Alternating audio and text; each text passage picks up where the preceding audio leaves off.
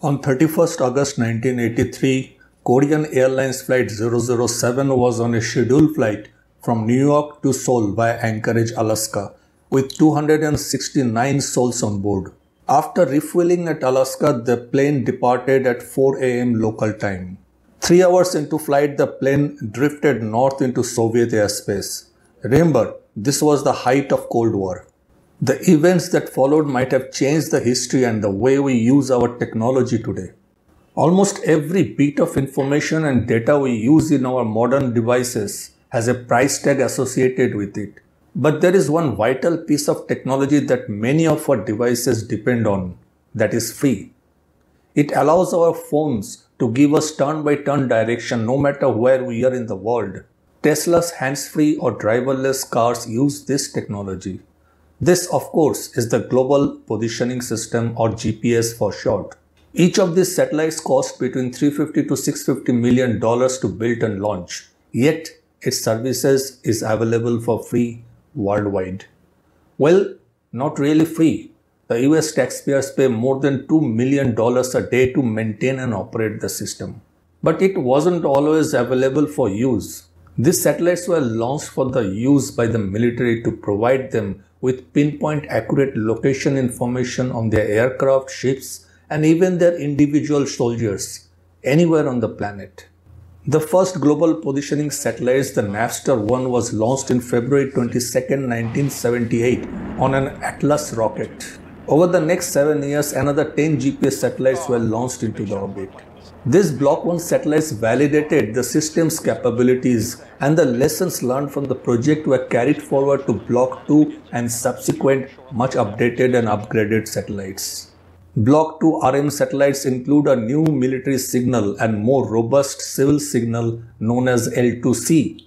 The Block 2F series are follow-on satellites developed by Boeing with a design life of 12 years. GPS Block 3 is the first series of third-generation GPS satellites incorporating new signals and broadcasting at higher power levels. On 23 December 2018, the first GPS-3 satellite was launched on a SpaceX Falcon 9.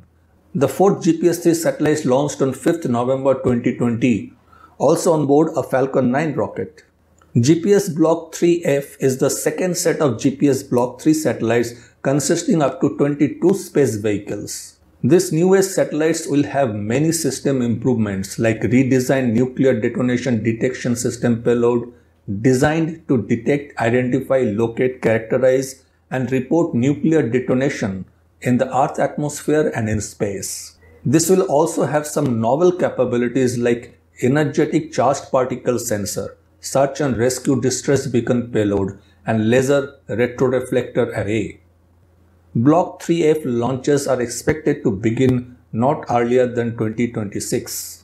As of today, we have 31 active GPS satellites available, whereas 24 satellite constellation ensures that at least 4 satellites have a direct line of sight with any point on the planet's surface at all times. This ensures the GPS constellation can pinpoint your location anywhere on Earth through trilateration or distance measurement from satellite to receiver. We know exactly where the satellites will be at any given time, and ground stations regularly monitoring to make sure they are where we expect them to be. GPS satellites constantly broadcast a radio signal which the GPS receiver in your phone is constantly listening for.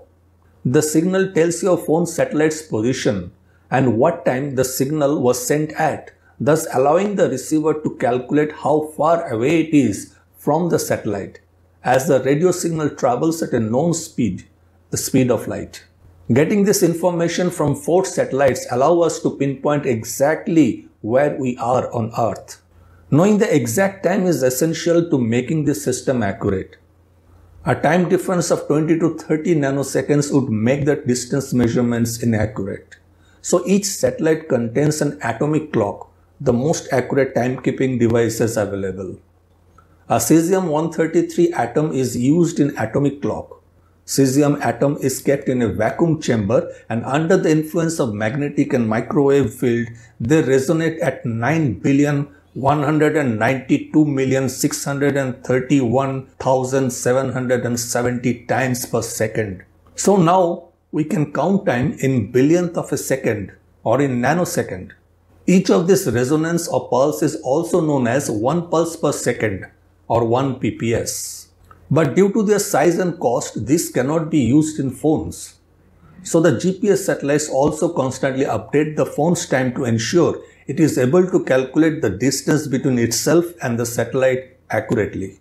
To keep this time measurement accurate, we even have to consider the effect of special relativity. Because the receiver on the ground is moving slower than the satellite in the orbit, which is traveling at 14,000 km per hour, special relativity predicts that onboard atomic clock will experience time slower and thus fall behind the clocks on the ground by 7 microseconds a day. Furthermore, the satellites are orbiting at 20,000 kilometers above the surface of the planet, where the gravity of the Earth has less effect on the curvature of space-time. Remember the Miller's planet near the massive black hole in movie Interstellar? General relativity tells us that clocks closer to the mass of Earth or higher gravity will run slower than the ones in the orbit. So if we calculate the time dilation due to gravity on Earth's surface and then calculate the dilation at 20,000 kilometers from the planet's surface, we can see that the clocks will diverge by about 45 microseconds every day. Combining these effects of variation in speed and time dilation, we have to make the clocks on board each satellite to tick 38 microseconds faster than those on Earth. If this effect was not taken into account, GPS position would be off by 10 kilometers each day, making it completely useless. But thanks to those ingenious engineers in America and Mr. Einstein's theory, we have a global positioning system on our smartphones with an accuracy of within about 5 meters. But this system wasn't always available to the average citizen. It was for military use only. Missiles use this system for navigation too. So this was potentially dangerous to open it up for civilian usage. But everything changed in 1983. As the Korean Airlines Flight 007 drifted from its original planned route and flew through the Soviet prohibited airspace, the Soviet Air Force treated the unidentified aircraft as an intruding US spy plane. The flight was shot down by Soviet Sukhoi Su-15 interceptor. The Korean airliner eventually crashed into the sea west of Sakhalin in the Sea of Japan. One of the biggest mysteries was why the plane has strayed so far from its scheduled route.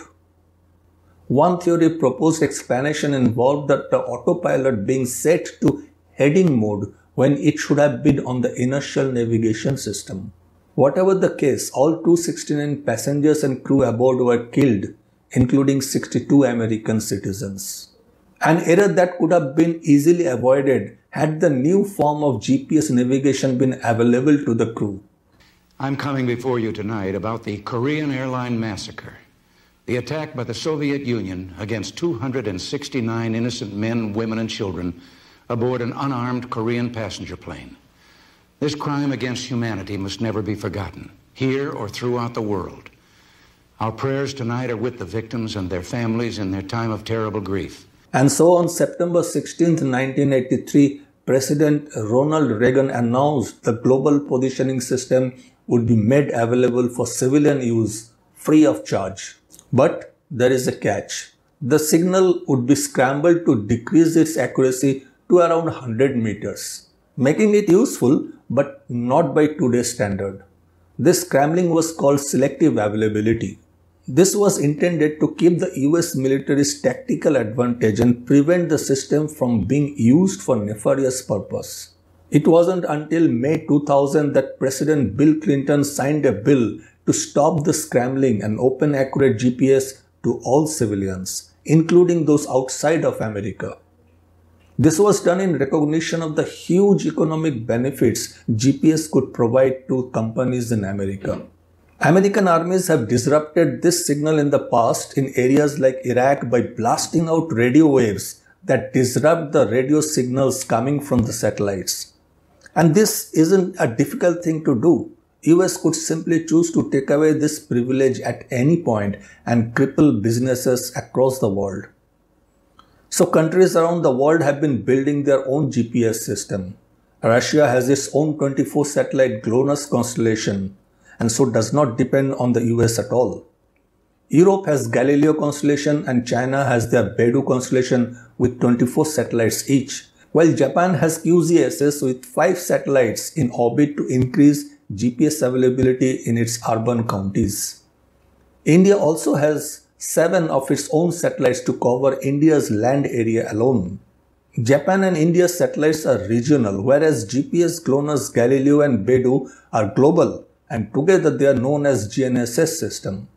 Just imagine a simple radio signal that allows our farmers to operate driverless tractors to manage their field.